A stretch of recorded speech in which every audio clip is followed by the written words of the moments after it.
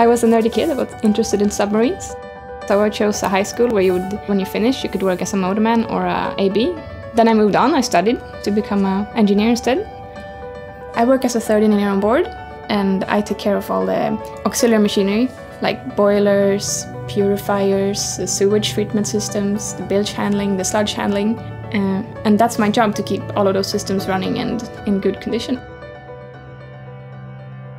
It's a lot of responsibility, because you're trusted with all these things, and they have to work, basically. If they're not working, then maybe the ship won't be going to the next port. But then there's also a challenge, I think, with being away from home for long times. I mean, for me, when I come home, I have to really make an effort, you know? I have to see my friends now, because then I won't see them for the next 3 months, so that they still want to see you the next time you come home. I think it will be more automated in the future, and yeah, it'll be less fuel consumption and everything will be more fine-tuned.